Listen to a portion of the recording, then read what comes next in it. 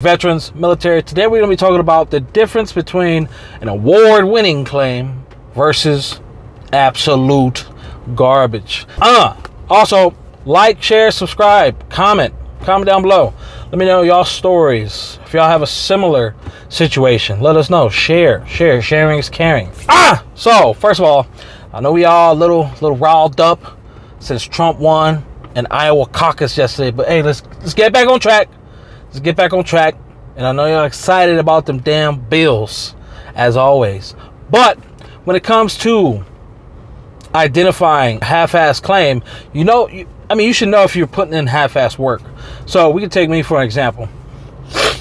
Yeah, I was there as well. So when I put in a claim, my first VA claim, I put in for back, lumbosacral strain, low back pain, whatever the case may be. This was back in 2017. Put it in at a, piss poor personal statement. My medical evidence, it was in my service treatment record. However, I didn't pull it out. I assumed the VA was going to help me. I had some buddy statements too. They were just like, hey, give him benefits type deal.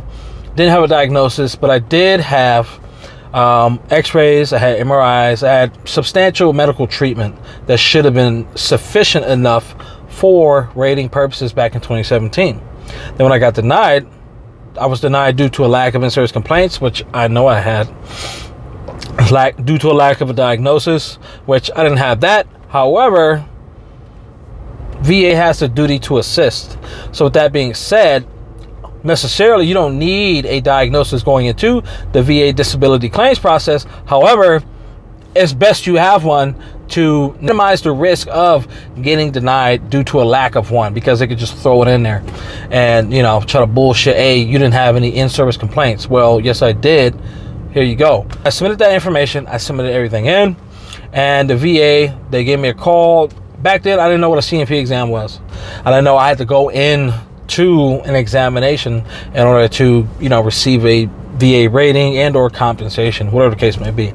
So they kept calling, and then eventually I went in, but I went in for something completely different. It wasn't for my lumbosacral strain. It was for something else, and the VA denied me. Fast forward to 2022. That's when, up until that point, from 2020 to 2022, I was doing a lot of research. Cool, Gucci. And I pulled all of my in-service complaints. I redeveloped my personal statement to what? Capture my symptomology, my diagnosis that I went out and got, current day diagnosis. And with the symptomology associated with the percentage in which I'm trying to obtain x-rays, MRIs, detailed MRIs without contrast. You can do with or without contrast, it doesn't matter. MRIs is going to show some things. Buddy statements was good. Physical treatment, physical therapy as well. So, as well as I was able to add on secondaries along with that supplemental. So I was initially denied, and then fast forward, I waited long because I got tired of the VA claims process. I only did it twice, but I was always denied. And you just can't expect to submit shit fucking documents and for the VA to give you 50%, 200%. You walking around looking like motherfucker, the Pope over here, looking all Gucci with it. No, you gotta put in some work. There's not gonna be no amount of bills coming out, no amount of COLA increases that's gonna contribute to you increasing your own VA disability rating. You gotta do the work yourself, because at the end of the day, there's more veterans not service connected receiving any compensation versus the ones who are receiving it. And with that being said, there's a lot of room for growth.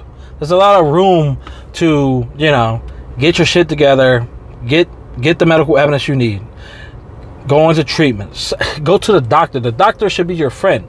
Yeah, there's some bad ones out there. However, find one that's willing to help you out to build that medical evidence, because if you're with one who's not doing the necessary, like doing the bare minimum, like writing your notes down, writing your symptomology, referring you out to get any secondary issues or anything like that taken care of. If they're not taking care of you, change the doctor.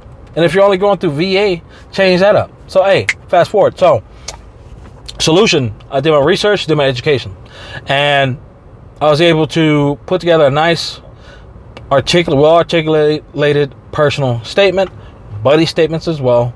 I had my diagnosis. I had pulled all of my complaints, X-rays, and MRIs from the time I was serving in the military, Marine Corps, as well as my current treatment, along with newer MRIs as well, capturing that, hey, I've always had sciatica, radiculopathy, and my lower extremities.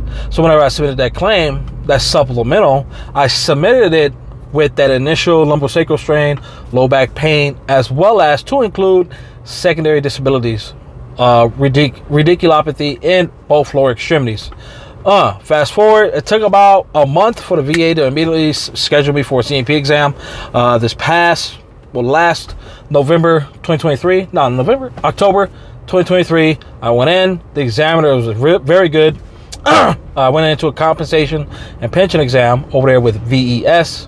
And examiner was good. They had a gyometer, the tool needed to measure range of motion. Went through the testing for the lumbosacral strain issues.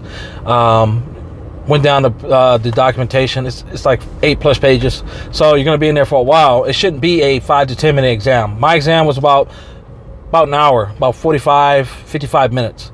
So if you want to gauge the timeliness and the result of your CMP exam, look at the DBQ, the Disability Benefits Questionnaire, in reflection to the questions, what level of detail needs to go into each question, as well as that examiner. You got to hold them accountable.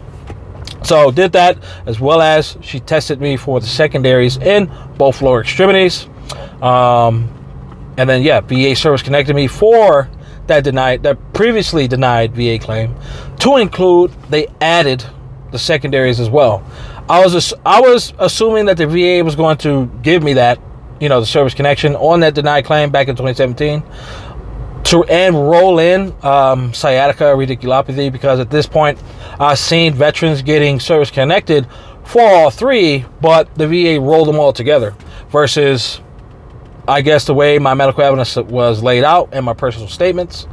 It was like, okay, yes, veteran definitely had low back pain, started from a service, as well as the sciatica as well. And all the medical evidence was good. It was laid out. Years worth of medical evidence that the VA just said, hey, fuck it. Back in 2017, fuck it, we'll let him educate himself and then come back. So, that's the difference between, motherfucking, going to Super Bowl or not going to Super Bowl. You gotta put in the work. Fucking in and out. Hey, y'all like this type of content? Definitely stick around. Hey, Debo out.